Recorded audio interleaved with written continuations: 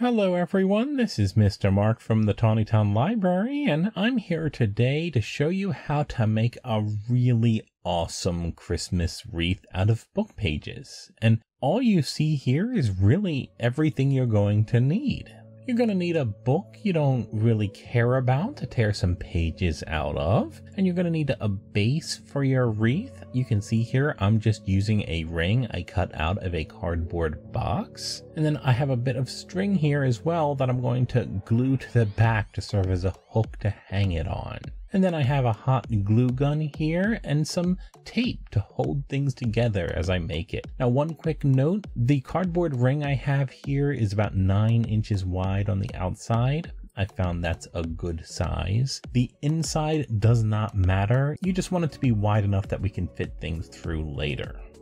Now, I have already here torn out the pages of this book. It's not very hard. You basically just tear the cover off. And now I'm going to start by separating some pages. You're going to want a total of about 60 or 70 individual pages in the book. So you can just use the page numbers to tear out a good amount, like 0 to 100 or 20 or whatever. But I find it a little bit easier to tear out fewer at a time. It's not as hard to do, and it makes the process of removing the individual pages easier as well. You can see here that I don't worry about making sure that the edges are nice and neat. You don't want torn pages, but any rough edges will be hidden by the shape we're going to eventually make.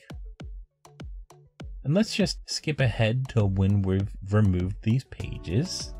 It's time to start making each of those pages into the shape we need. So I'm going to grab one of these pages, and you're going to want to pick the corner that's going to be the top of your piece. And then as you can see here, I'm just going to be folding the left side in and then the right side around that to be making this nice little ice cream cone funnel shape.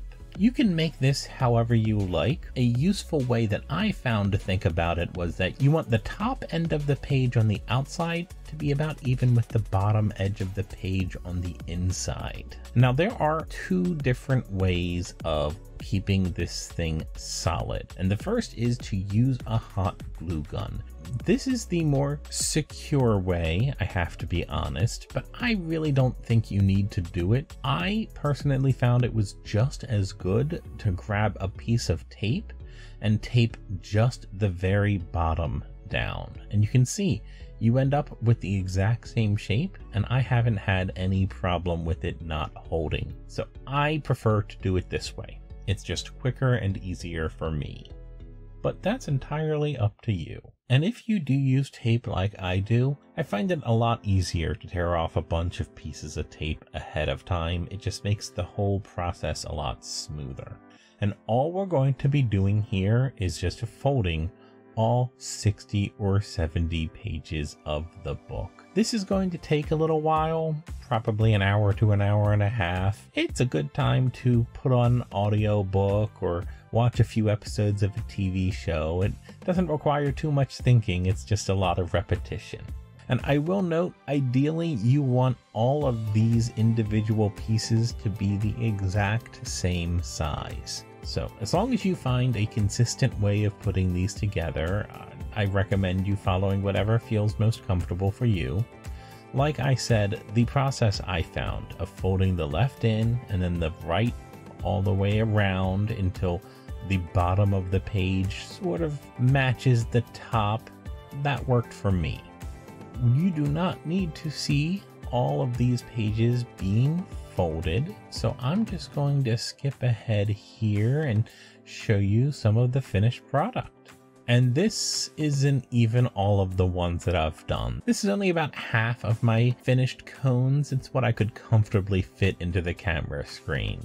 But I wanted to show them off so you can see what to expect. Now we're going to move on to the actual construction of the wreath itself. We want to pull out our cardboard ring, and it doesn't have to be a cardboard ring. It can be a foam base or even one of those styrofoam rings you can buy at a craft store, but the cardboard box ring is really easy to make. Now you might notice here that the inside hole looks a little bit bigger than it did before. When I started getting ready to put my wreath together, I thought that the inside looked a little bit too narrow for what I wanted to do, so I just went back, cut the hole to be a little bit bigger. This does not need to be a perfect circle.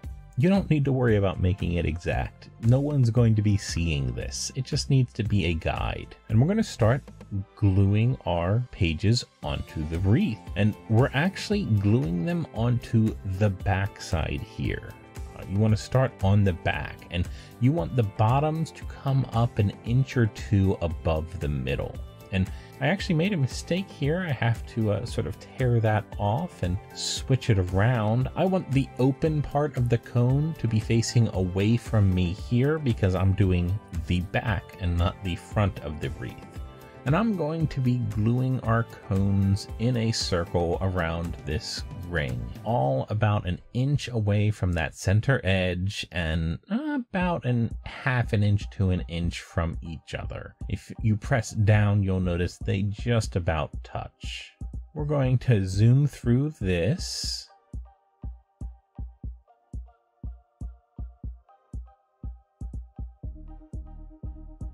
And that's the back of our wreath done. So let's flip the wreath over, and you can see I've got a nice little bit of bounce in there. And hopefully you can see what I meant earlier by saying that the open parts of the cone should be facing towards the front. It gives a really nice visual effect, and we're going to start gluing the next layer of cones. And, once again, the open part should now be facing us. You want it to be facing forward, and in this layer you're going to want the bottom edge to be coming down to the very inner edge of the cardboard ring.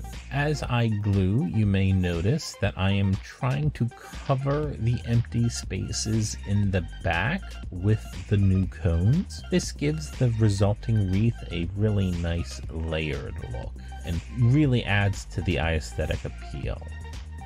There's not much more to say about this, so I'll zoom through this part as well and just keep an eye out for how I'm trying to cover the gaps behind. It's not always perfect, but I usually try to get pretty close. And we finished our second ring of paper cones. And we've got an excellent start to our wreath. And our next step is to start on another layer. And just like last time, you want to be bringing the paper cones a little bit farther down. You want a few more inches so that the cone's bottom is now sticking into that empty part. And you may notice that this is actually making it hard to glue them together because the bottoms are now starting to interfere with each other. It's making it hard to place the cones correctly, which is why once you've done a couple cones, you're going to want to flip the wreath over and actually bend those bottoms up. You're going to bend them over, and we will be eventually gluing them to the cardboard ring, but I'm going to add a few more in first. So let's just speed up through this process again.